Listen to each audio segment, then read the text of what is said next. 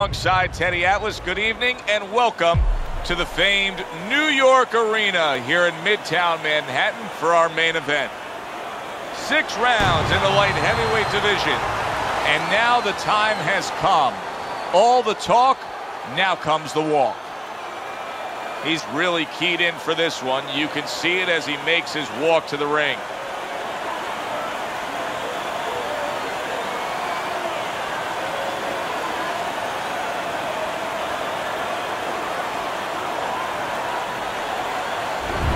Winky's making his way to the ring right now, puffing out his chest, glaring with those eyes, and taking a big stride to his destination of glory.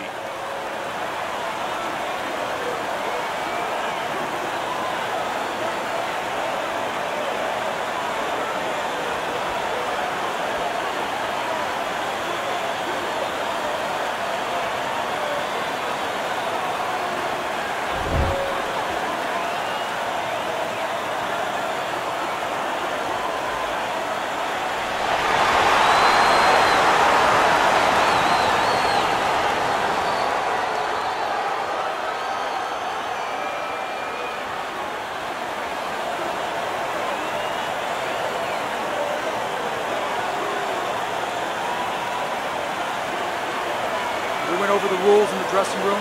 Let's have a good, clean fight. Touch them up.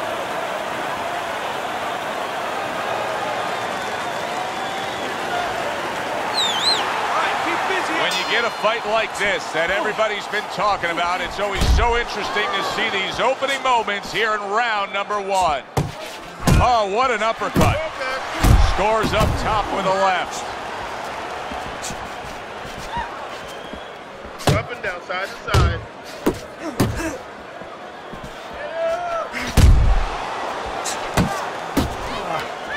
Come on, Good flush shot upstairs. Off to the side, a little swing and a miss going upstairs. Blocks away that headshot. just like that.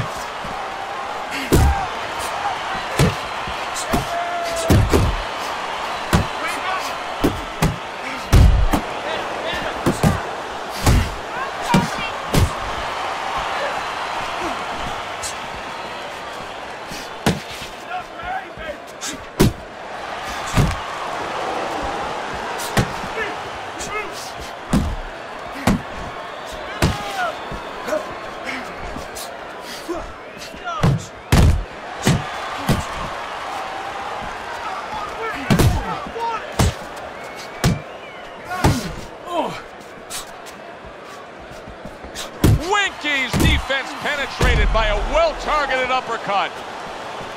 Halfway through this round, here's a moment here as you see the step-back counterpunch where you realize this is the sweet science, not just some raw savagery swinging out there. Look at the little subtleties here, Joe. What he does is he forces him into a position to stop the punch. And then when he stops, steps back, makes a miss, and comes right back. Gets rid of that. It was intended for his head. And just grabbing onto his opponent. In and out.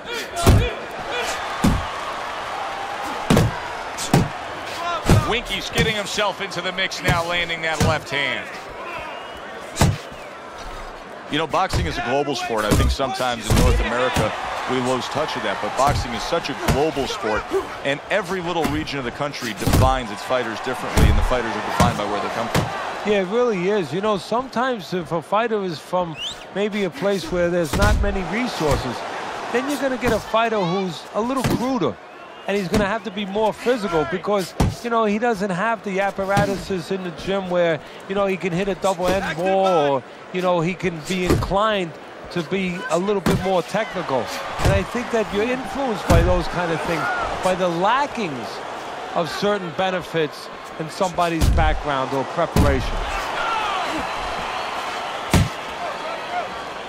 Last 10 seconds. Nice work, the left hand to the head. Comes across with a hook up top. Beautiful. Fucking beautiful. That was fucking amazing. I want another round like that. This is your...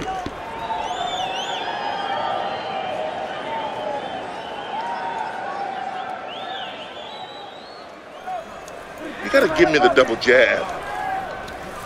You're not giving me the double jab. You're only giving me one jab at a time, okay? You got that? You're only giving me one jab at a time. Here we go. Round 2 is underway. And he's holding. Gets him with the right hand.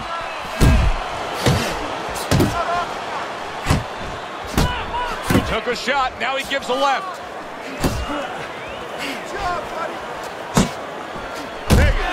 Winky's ripped by an uppercut.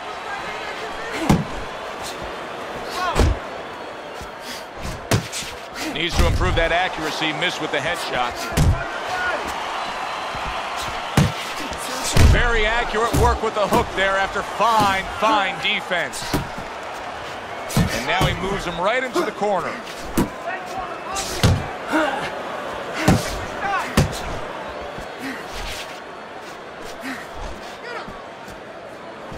Not able to land the headshot.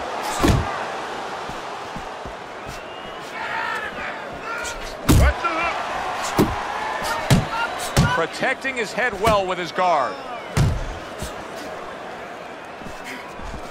Look at this, another power punch able to land. We're early on in this fight. He's going for it. Yeah, you wonder if he's got a car waiting outside. Good, solid right hand he lands there.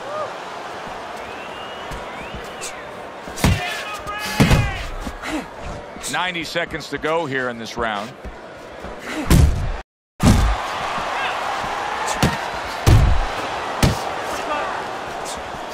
How about that? He lands a big shot there. He set the table, and he went and ate. He saw the uppercut. He took advantage, throwing it out there. Winky's able to land a nice, clean left hand.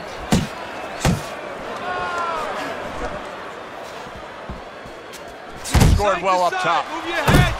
The final minute of a round that feels like 30 minutes, not 3 minutes. And this is the kind of fight where you just don't want to have a loser. They're both winners.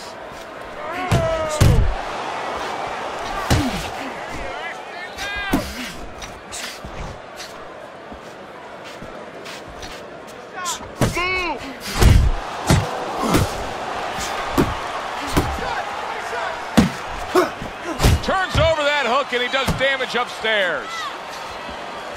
Pulls the trigger right away with the left hand after getting tagged himself.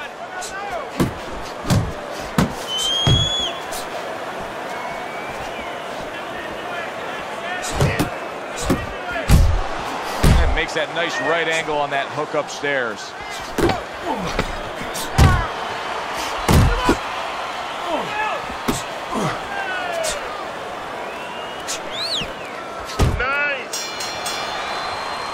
And that's the end of round 2. Winky's eye is shut. Teddy, what has to change for him now? Well, right now, he's got to cover up that weakness. You know, he's got to make adjustments for that, as you just touched on. He's got to move the other way. You know, moving away where he's not so vulnerable to that punch, to that side. You're looking good. Looking good. And he's tired. Look at him. He's so fucking tired. He's got nothing left.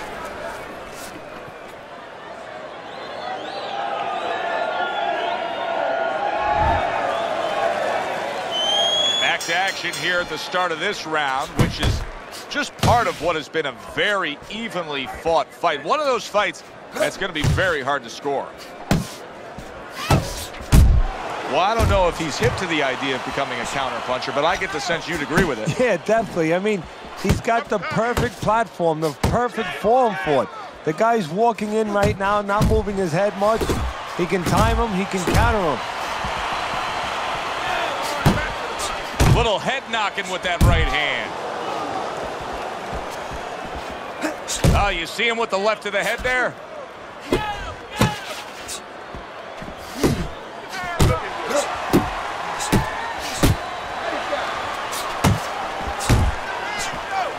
Wow, what an uppercut. 1, 2, 1, 2. Yeah, good work. Winky scoring with that right hand. So punch after punch, he keeps taking punishment. Starting to wonder here, Teddy, how much more will he be able to take? You want it to be the inclination of a fighter, in this case a warrior, to go on. But sometimes enough is enough, and you just have to take your losses and come back to fight another day. I believe we've gotten to that point. And there he is, scoring with the right hand. Now hugging on the inside. Coming to the halfway point of this third round. 1, 2. 1, 2. Winky's right hand did a nice job that time. That worked well for him. And you see what he can do when he sends that right to the head. Winky's left working well that time. Back to the body. Keep doing what you're doing.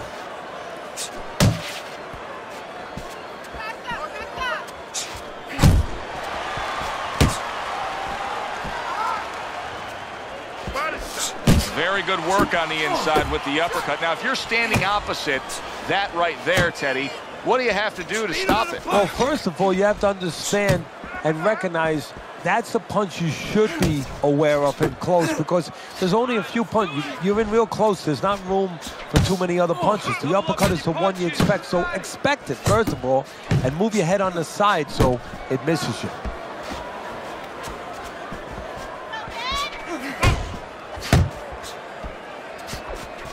Winky's rocked by a huge hook to the head.